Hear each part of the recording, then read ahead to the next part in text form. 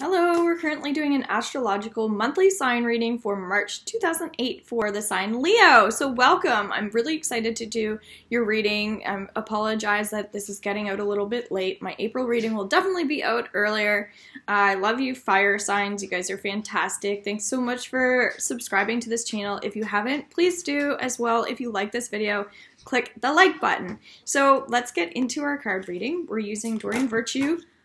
And Radleigh Valentine's Tarot and Angel cards, and obviously there's a lot happening for you guys this month. So it's all positive, and again, it's what we make of it, okay? So maybe financial security is coming up as well. So just being mindful of how we can release any of our emotions, okay? So are there ways that we can let go of emotions without being hurt? That's a big thing, right?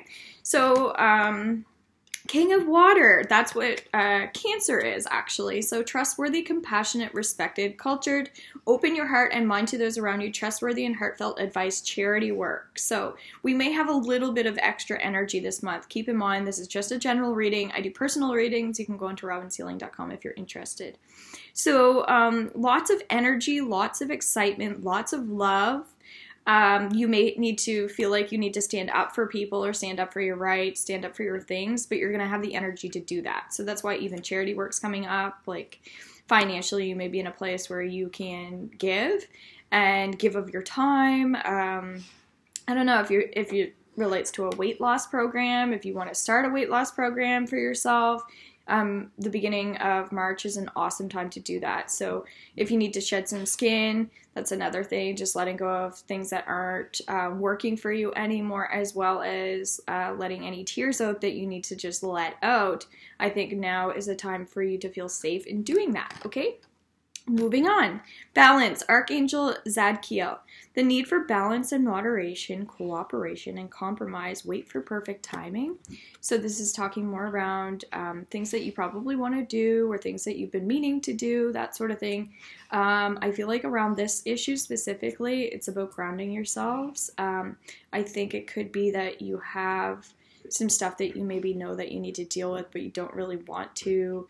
And there could be some judgment around that, whether it's from you or someone else. So, yeah, this is, again, this is only going to relate to certain people. So just take what you can from this. But I think what's really coming through is just trusting in the process. And that's why you have perfect timing. So just waiting for the perfect timing.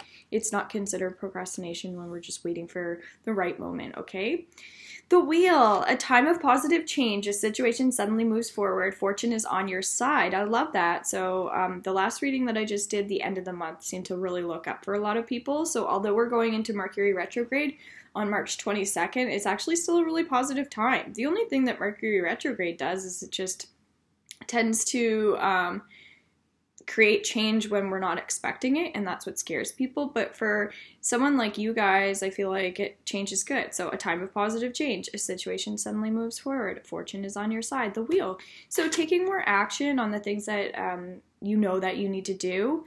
Hopefully it's stuff that you want to do as well. So just make sure that you know that you're the one in control at all times. So nobody's making you do anything. So this is also about like owning up to our responsibilities and taking accountability for our actions as well, when we realize that we're doing things because we're choosing to do things. So really work on choices and maybe goal setting or starting something new, maybe positive, that even it could be like a new job as well.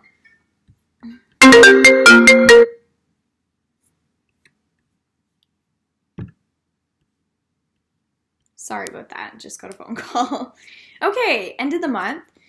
So for fire, contentment, I think I just spit a little bit there. Contentment, peace, and abundance, a happy home life, the successful completion of a project. So amazing way to end the month. For fire, so this is a person who just needs to like get away, go on a vacation because they're being rewarded. So it doesn't have to be you actually going on a vacation, but it could just be you acknowledging that you need to reward yourself, or that there's a lot of positive energy and success really coming your way and you're finally starting to see it. So I feel like it's like if you planned on building a business or creating an environment for yourself, like you've been trying to manifest a positive positive like life.